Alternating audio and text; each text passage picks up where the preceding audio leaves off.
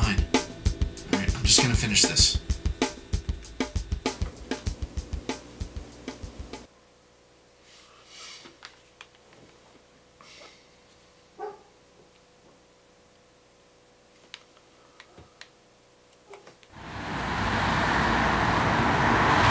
Well, hey, what's up, Jeff, old buddy? How you doing? No, it's all right. Just hanging out, waiting for Millie. She's shopping for beach things. We're heading to Mazatlan for a few days. Hey, sorry to hear about your knee. Thought you chased down Walmart openings and rich kids' weddings, not bad guys. Yeah. You know, about those pictures, considering everything that's gone down, maybe this is something that you're not interested in right now. No, well, the chick, I can't remember her name. I mean, it's been like 10 years, but the guy looks a lot like Eric Poole. Is that like a swimming pool? I think there's an E on the end of it. Look, I'm serious about you messing around with this stuff. My first year in the agency, I worked on a task force in DC checking out this neo-Nazi crime ring. They were into drugs and guns and, you know, gangster shit. They had this horde of dumb white kids that they used to stir things up between the black and Hispanic gangs, and then they would sell guns to both sides. Kind of like the French. One of the soldiers lost his shit one night and turned out on the generals. When it was all said and done, one of the dead guys turned out to be Thomas Walker. Thomas Walker was sort of the fear in sitting. You know, the only guy that made it out of there alive was this DC dick named Richter. This Richter was some hippified gonzo ex-army type that had about 6 or 8 screws that had shaken loose. Neither the DC police nor the agency ever bought his account on how things went down that night. This, Richter guy. He's still a cop? No, he's not, which kind of leads me to my point. Walker's doing 6. The agency never got any of his organization. 2 days after Walker buys the farm, the agency pulls the plug on our investigation. We had some reconnaissance on DeFeer's council, including a pic of your boy, Eric Poole. One day Richter goes out to take his pregnant wife to go see the doctor, and the car won't start. He opens the hood and there's 20 pounds of C4. Fortunately put there by an amateur. Now I think it's very safe to assume that they're much more proficient nowadays. You still with me? Yeah. You understand what I'm saying? This ain't for you. You ain't no gunslinger. Okay, I'll tell you something else. There's a lot of sympathy for these guys, these right-wing groups. And I don't even want to begin to tell you how far in it goes.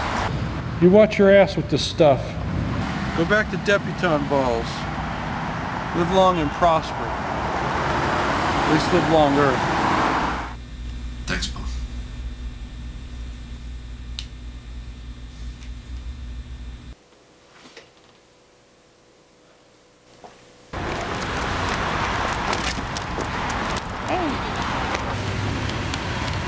It's like you found something.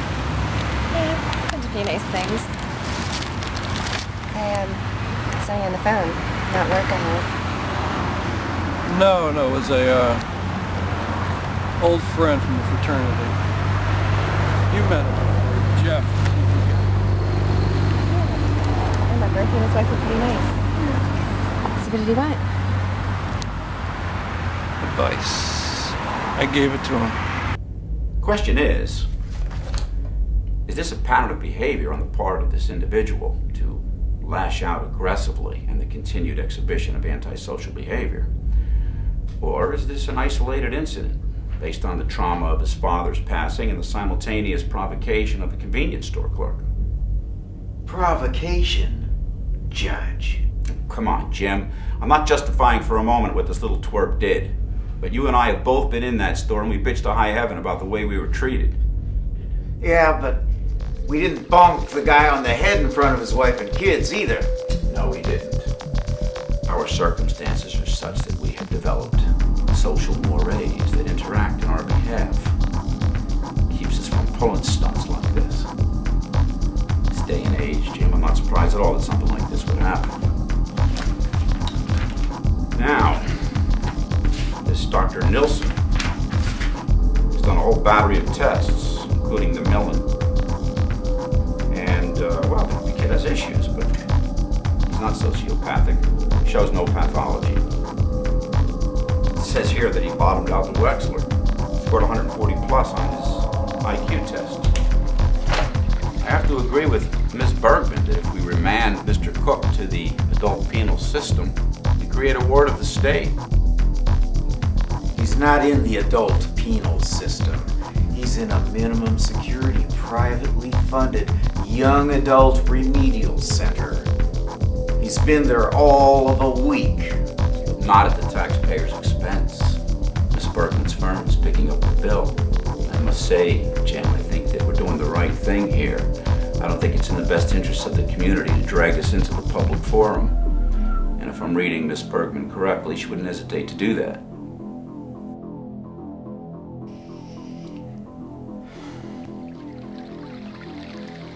Excuse me a minute, I'm going outside and have a smoke. Thought you quit. Yeah, about 14 times. I'll think this over while I'm out there driving nails into my coffin. Give you an answer when I get back. Excuse me.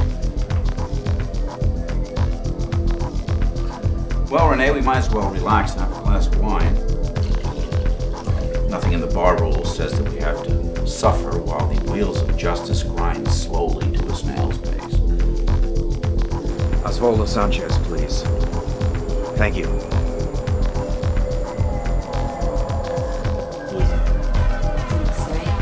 Osvaldo? Hey, this is Jim Summers, Hendry County State's Attorney's Office. How you doing? Good. I'm sorry to bother you at home, but I need you to access the list of county-approved psychologists. What's his name? Nilsson, Roger, PhD. In Hendry? No, Dade. I'd look it up myself, but I'm in kind of an awkward situation right now. No, that's alright, I understand. Alright, here he is. Roger Nilsson. Yeah, it says here that he's got his doctorate in criminal psychology. George Washington. Before he did the PhD thing, he worked at the Maryland penal system as a prison counselor. At George Washington, his thesis was on white supremacist groups. It got published. Hardback, no less. Anything unusual in his record with the state? No, he's in good standing. Thank you. Excuse me? Jim, I was just telling Renee how we handled each other's divorces.